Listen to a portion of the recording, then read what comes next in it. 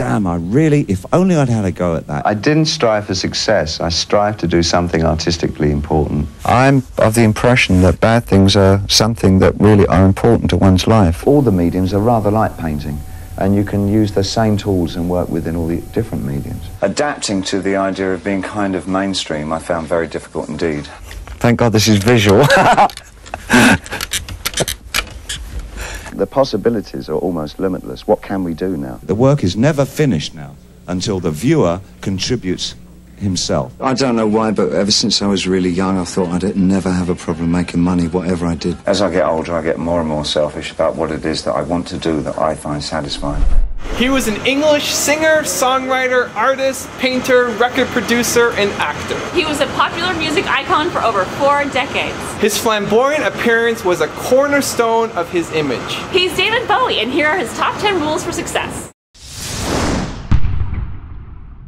When I was 18 or 19, I think I had a whole set of people that I looked up to. I don't think I think you're only influenced to a certain extent. I think what happens is that you look at somebody and think that maybe something you had as a small seed in your own mind, you see maybe that person has extended that or gone quite a long way with what you think you might like to do, and you think, yeah, that person's doing what I really like to do, and that's what could happen. That's what I can do with what I've got.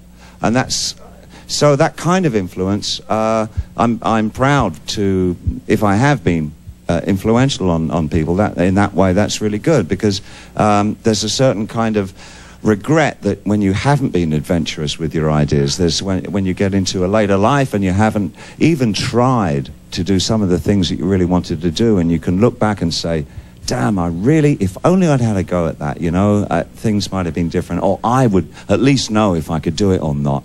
And the people I looked up to when I was a kid, like William Burroughs and like Little Richard and like John Lennon, they did it, you know, and I thought, well, I'm an absolute fool of myself, but I'm going to, you know, go for it too. You strive for success since you're 16, you achieve success, and now you sit in your green chair looking back on it all, and what do you say? Not true. I didn't strive for success. I strived to do something artistically important. And success over here, I believe, is very much in the kind of material world. So can I just say that before we start? I wanted to do something artistically valid.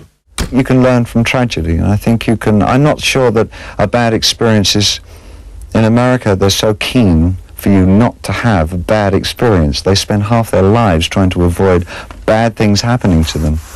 I'm of the impression that bad things are something that really are important to one's life, and bad experiences are not necessarily a bad experience. Creative juices come from bad experiences. They do, yeah. That it's I don't think they should be looked at negatively at all. If I'm writing and recording, I find I don't need to paint. But if I'm not doing very well and I can't write, then there's a kind of a block or a blank there, then I revert to painting, and that kind of opens up like a watershed of ideas and associations and things. So it's kind of, it's almost a device to help me. I often find that one medium helps the other, you know. I mean, because I always go back to that analogy that all the mediums are rather like painting, and you can use the same tools and work within all the different mediums. And so I can understand what I'm trying to say often by painting it first, and then I think, now I know what I'm trying to write, and I can go back and write both it. musically and lyrically? Yeah. Adapting to the idea of being kind of mainstream I found very difficult indeed. But looking at it in a fairly sober light, I felt that I could deal with it, you know, and I just couldn't.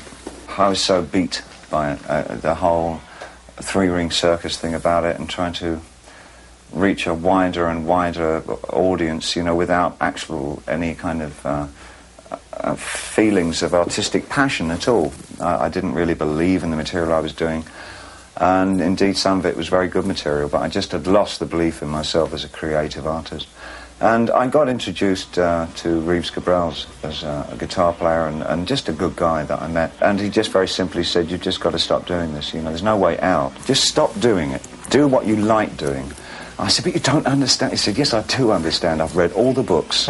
and that was it, really, and I just stopped doing it, you know, and I formed Tin Machine with the really quite clumsy idea that I could just disappear into a band anonymously. I found my exit from all that mainstream stuff through Tin Machine. I mean, that was my sort of my holy grail at the time. It was, this is the truth. I don't find it very exciting anymore, generally. I think it's got to get a lot more dangerous again. We're working on it.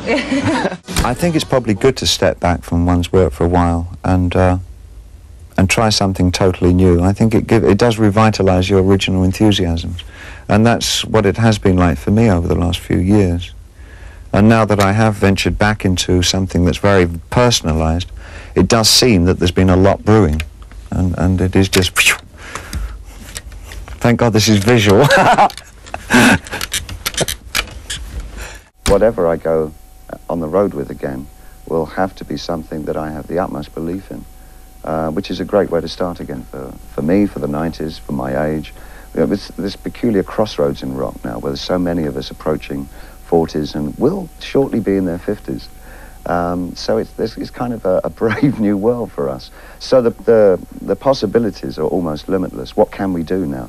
Do we do what is the usual predictable thing, which is an artist carries his repertoire with him throughout his career? But as we were doing new things when we first started, we should also continue to do new things now. So I thought... For some people, what I might consider rubbish might actually have a real strong trigger to somebody else, the way they look at it and what they need from it. You know, an artist these days, especially since Marcel Duchamp and all that, the work is only one aspect of it. The work is never finished now until the viewer contributes himself. The art is always only half finished. It's never completed until there's an audience for it. Of course. And then it's the combination of the interpretation of the audience and the work itself. Art. It's that grey area in the middle is about what the work is about. Okay. I think.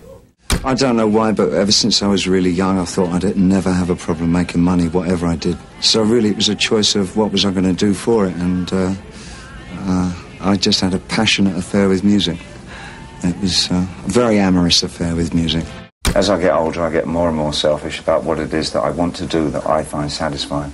And it's definitely how one should spend one's life, is because, you know, if you make yourself happy, a little bit of that sunshine can spread onto others. Thank you guys so much for watching. I hope you enjoyed. I'd love to know which of the top 10 clips that you saw meant the most to you, had the biggest impact. Leave it in the comments below and I'm going to join in the discussion. And if there's a famous entrepreneur that you want Evan to feature in a future video, leave that in the comments below too. Thank you guys for watching. Continue to believe and we'll see you soon.